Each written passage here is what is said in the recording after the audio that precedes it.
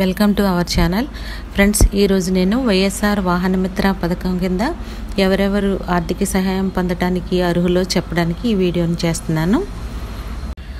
Last year 2,36,344 మంది లబ్ధి పొందినట్టు తెలుస్తుంది. వారు ఈ సంవత్సరం దరఖాస్తు చేసుకోవాల్సిన అవసరం లేదు.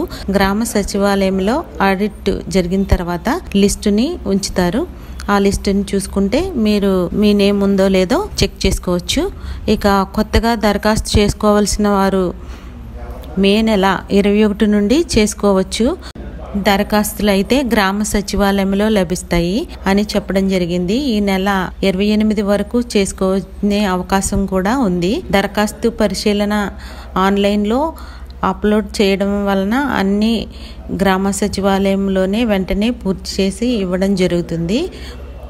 జూన్ 4వ తారీఖున సీఎం జగన్ మోహన్ రెడ్డి లబ్ధిదారులకు ఆన్లైన్లో చెల్లింపులు చేస్తారని చెప్పడం జరిగింది. అయితే ఫ్రెండ్స్, దీనికి అర్హులు ఎవరనేది నేను చెప్తాను. ఆటో, ట్యాక్సీ, క్యాబ్ ఈ మూడింట్లో ఏదో ఒక వాహనానికి సొంత డ్రైవర్ అయి సొంత వాహనమై ఉండాలి. దీనికి అర్హతలు ఏమి ఉండాలనేది ఇప్పుడు నేను చెప్తున్నాను. దరఖాస్తుదారుడు సొంత ఆటో, ట్యాక్సీ, క్యాబ్ కలిగి ఉండాలి. డ్రైవర్ కూడా తానే అయి ఉండాలి. వాహనానికి సంబంధించి రిజిస్ట్రేషన్ సర్టిఫికెట్ ఉండాలి. వాహన యజమాని ఖచ్చితంగా తెల్ల ration card, BP, Antyodaya card, Aadhaar card కలిగి ఉండాలి. ఒక కుటుంబానికి ఒక వాహనం మాత్రమే సాయం అందుతుంది. వేరే రాష్ట్రాల్లో లైసెన్స్ ఉంటే అడ్రస్ మార్పు చేసుకోవడానికి ఆర్టీఓ కార్యాలయంలో దరఖాస్తు చేసుకోవాల్సిన అవసరం అయితే ఉంటుంది. బ్యాంక్ అకౌంట్ నంబరు సొంతందై ఉండాలి. గూడ్స్ వాహనాలు ఉన్న వాళ్ళు దీనికి అర్హులు కాదని చెప్తున్నారు.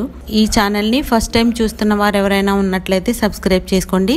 అలాగే నేను పెట్టే వీడియోస్ మీకు యూస్ఫుల్గా ఉంటే వెంటనే మీరు గంట సింబల్ని కూడా యాక్టివేట్ చేసుకుంటే నేను పెట్టే వీడియోస్ మీకు నోటిఫికేషన్గా వస్తాయి. నచ్చితే లైక్ చేయండి ఫ్రెండ్స్. అలాగే అనేక మందికి ఈ న్యూస్ తెలియాలి అంటే షేర్ చేయండి. Thank you friends.